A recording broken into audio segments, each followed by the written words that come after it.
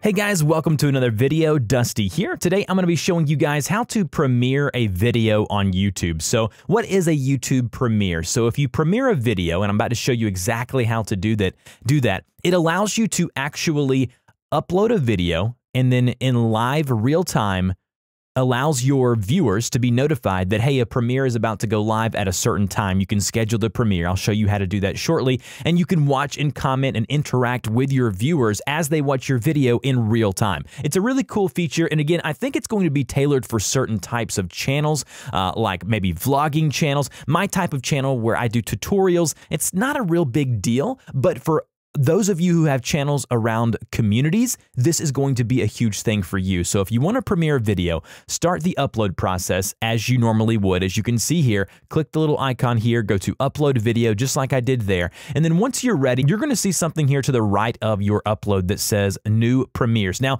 it probably always won't say it like this, but you will see a premiere feature here. Click the little tab here that has a check mark by the actual premiere icon here. Now, as you noticed, I have not published my video yet. I've just uploaded and processed the video. Now, once I'm ready, I'm going to see now a blue button that says Premiere Now. Now, if you want to schedule the premiere, click the drop-down menu here where it says Public and go to Scheduled. And then you're going to see now, just like you would schedule a normal video upload, you're now scheduling a premiere. So let's go ahead and go to, say, tomorrow, 10:30 a.m., whatever your time zone is.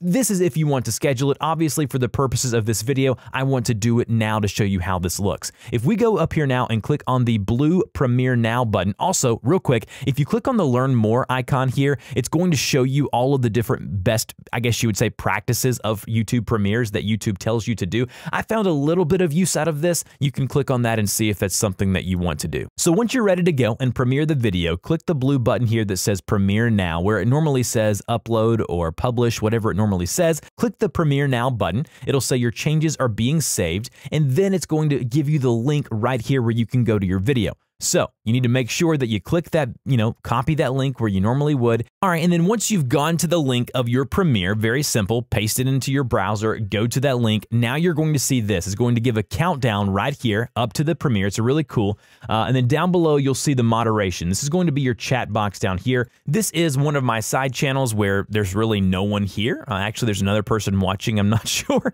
who that is. But as you can see down below here, you're going to have your chat box. And then basically when this minute is up, you will see the video go live. And then basically you just interact with your viewers. Now, if you want to see what it looks like to your subscribers or to the people going to watch the video, it'll look like this here. I'm going to pop up an image just like this here. This is what they're going to see. Allow them to set a reminder of, the premiere's going to go live here. I recommend scheduling it about 30 minutes or an hour out if you're wanting to do that. Or again, you can schedule it for the next couple of days. What are the benefits of premieres? Well, you will be able to have that live interaction with your audience, which is crucial in the current day and age. Also, watch time tends to be longer on these premiere videos. Why is that? Because people are watching with the creator and they're able to talk to them about the video. As you can see, once it gets down to the last 10 seconds, you're going to see this here. I'm going to go ahead and mute this now. And then boom, once it has counted down, you're going to see now in a few seconds, the video, boom, just like that, it's playing the video like it normally would. Now, it's really neat that you're able to have these features. I highly recommend, if you want to get the most out of these features,